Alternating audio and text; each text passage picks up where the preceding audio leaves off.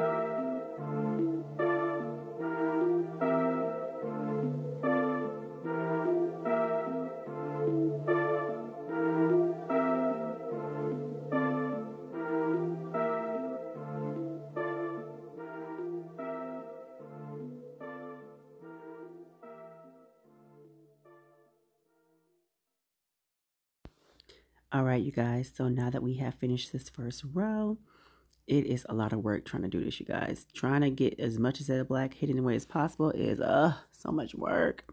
So here it is, you guys. I have 4 rows. So typically I do about 3 rows for most of my clients, but if their head is a tad bit bigger, I have to do 4 rows. So now that I've done 4 rows straight across, it is now time for me to start U-shaping those parts. So of course, I'm going to take my IRENE'S Braids Precision Parting Comb and I'm going to go ahead and start parting her hair. And then I'm going to apply a little bit of that Eben braid gel to perfect those parts. So remember, as I've stated in other videos, that I like to U-shape my parting so that way the braids can look more fuller. Sometimes when you're getting knotless braids done, you guys, and let's just say your hair isn't the fullest, and your client, your stylist isn't sure about how to make your braids look fuller because knotless can look stingy. You want to, say, hey, I watched this YouTuber named IRENE'S Braids, and she mentioned to U-shape the parting because it allows a more fuller look. And maybe you can show her this video and see what she says. And you guys, don't forget to drop some comments in the comment section. Let me know what your thoughts were. Do you struggle with tucking? Do you struggle with braiding your client's hair with color and trying to hide most of the black? I mean, what do you do, you guys? Because you can't ask your client to come in with blonde hair because they want blonde braids. Like, what is your thoughts on tucking and clients that want blonde or pink and purple? Because this client in my chair now, you guys, we do it all. She does purple, she'll do pink. She has fun with her braids. She does the blonde. She does not care. She wants to have fun with her braids, and that is what we do. So the next time she comes in, we're going to do pink because she loves to have pink, you guys. And I call her my little anime because when she has the pink in, she likes one of the little anime characters off of Netflix or, a little cartoon show. Is it called anime? I think it's called anime. But anyways, yes, y'all. So we'll be back to show you how that pink turns out. But for now, let's continue watching.